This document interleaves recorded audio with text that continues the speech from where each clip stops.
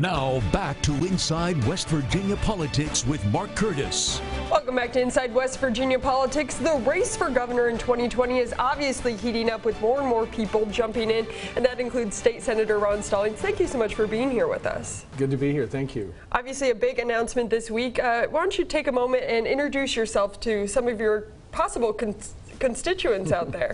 Well, again, I'm a physician. I came back home to practice medicine in 1985 after training down at Wake Forest, and been in my hometown ever since as a primary care doctor in internal medicine and geriatrics. So I have wonderful older patients who have lots of problems, and so I've been tuned into their problems over the 34 years that I've been home.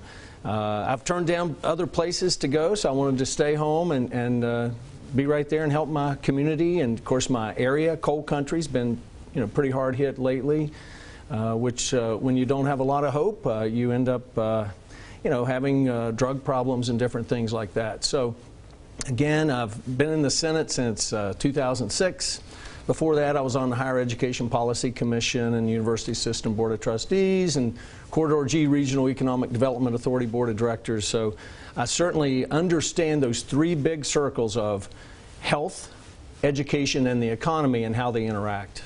Let's talk a little bit about your expertise. You're a medical doctor. I've been in your office. You have a busy practice. I met you 4 years ago when I moved here right out of the box because of the opioid crisis. What is it about that issue that your expertise will lend itself well being governor as a medical professional? Well, certainly I've been involved in all the opioid legislation reforms. It's a delicate balance because you want to cut down on the amount of opioids being used, and so we have tightened up the initial prescriptions. But at the same time, people that have been taking these medicines for 20 years, we know that it's very hard to stop that. And if we do, there's some bad outcomes. So, and I still see people, patients, doctors who are not really treating pain adequately, particularly for cancer patients, and that just breaks my heart. But I also know the interaction between the economy. The people have to be able to hire workforce that's drug-free, and that's an issue. And then the problems with the school system. These children have been impacted so much and have all these adverse childhood experiences because of the opioid epidemic. Parents are not in the home, so grand families or kinship care is going on now, and it really has to be enhanced. So when we did the teacher listening tour, I just learned so much. There's probably 30 to 40% of the children in West Virginia are really not ready to learn, and so that's just crucial. We just can't lose another generation, and that's what I'm afraid if we don't invest strategically in those first 1,000 days of someone's life and enhance the grandparents and whoever's taking care of these children, then we're going to lose another generation. You brought up education. That's obviously a big issue facing the state. We just had a huge overhauling education reform. I know charter schools was a big part of that, but a lot of other things in there as well. Do you think that it did enough, and is there more that you wish would be done with education? Well, I think we have to see what we've done, see how it works, and see how it can be implemented.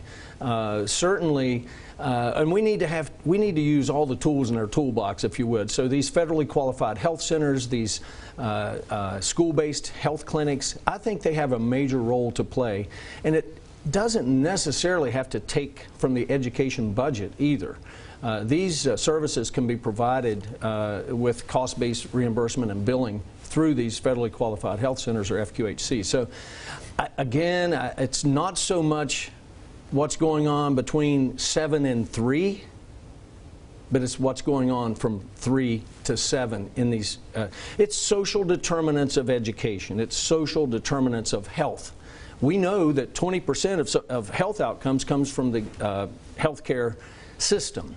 So if we didn't have a pill, a doctor, a hospital, or anything, 80% of health outcomes come from other things, like whether you have a good job, whether you have a good education, what your behaviors are. And I say the same thing for education. So I think in my case, I'm uniquely qualified to deal with those things and strategically invest.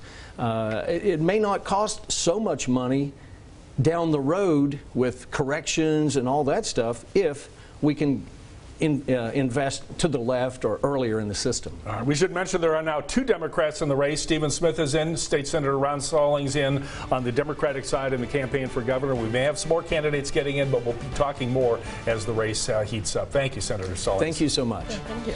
And we'll have more of Inside West Virginia Politics after this break.